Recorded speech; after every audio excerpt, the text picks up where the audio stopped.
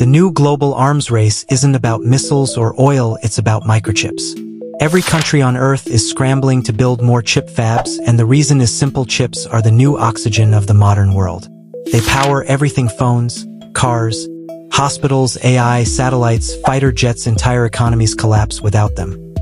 And during the 2020 to 2022 chip shortage, the world learned a hard lesson: whoever controls the chips controls the future.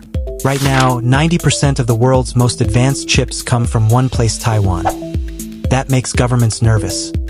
Really nervous. So the U.S. China, Japan, South Korea, and Europe are throwing hundreds of billions of dollars into new fabs. Not just to boost supply, but to secure national security, protect industries, and avoid depending on anyone else for the brains of every modern device. Chip fabs are insanely expensive, insanely complex, and take years to build, but the country that masters them gets the ultimate advantage. Technological power, economic power, military power.